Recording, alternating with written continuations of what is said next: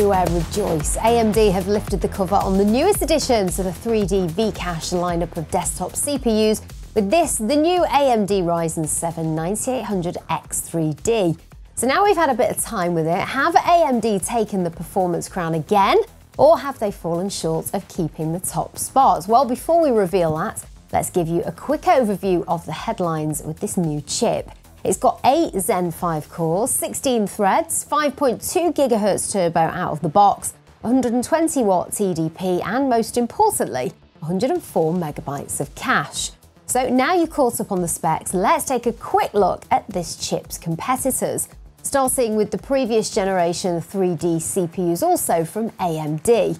From the like-for-like Ryzen 7 7800X3D, which on paper looks to be essentially the same thing, with similar headlines of 8 cores and 16 threads, with 5 GHz turbo and 96 megabytes of cache, but with the same 120 watt TDP. Right up to the top of the stack from the previous gen, the Ryzen 9 7950X3D, with its 16 cores, 32 threads, 5.7 GHz turbo, a massive 144 megabytes of cache. Now, the standout feature for the 9800X3D is the new Zen 5 architecture, which promises to improve upon the already mighty powerful Zen 4 architecture from the previous gen. Less of all that though, let's get to what you're really here for, the performance. Cross-referencing with some benchmarking data from the lovely people at Kit Guru, nothing really gets close to the 9800X3D. As you can see from Total War Pharaoh, which would ordinarily be quite CPU intense, simulating those different battles in real time, average FPS at 1080p ultra settings was a massive 328 at stock speeds, a huge 60 FPS increase from the previous beastly 16-core Ryzen 9 7950X3D. The same is apparent across the board, such as Cyberpunk gaining a 17 FPS increase from the previous top performer, the 7800X3D. And this is all well and good, but if the chip can't keep up with the performance without getting way too hot and slowing itself down to manage temperatures, this is called thermal throttling.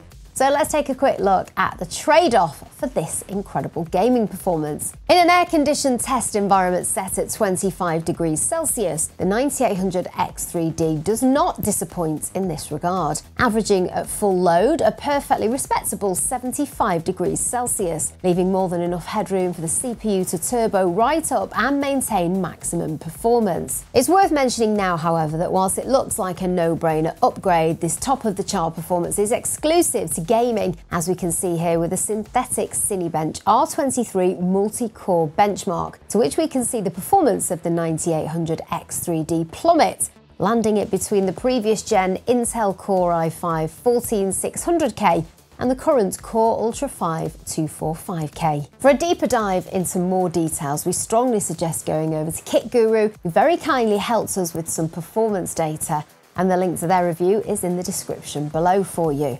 Looping back to the start of this video though, does AMD keep their performance crown? Well, not only do they keep it, they've raised the bar more than anyone expected. With all that being said though, if you need your machine to excel at multi-core tasks such as media creation, simulation and AI, it might be worth crossing your fingers for a potential Ryzen 9 9950X3D to truly get the best of both worlds. As recent years have taught us though, as this is the bar none top performer in games, the demand is through the roof at the moment and stock is scarce at the time of recording. We have put a link in the description to the product page so you can add it to your wish list to make keeping tabs on it that little bit easier. So what do you think? Will you be upgrading or will you be waiting for more entries into the Ryzen 9000 series X3D family? Why not let us know in the comments below, and whilst you're there, leave us a like if you enjoyed this video.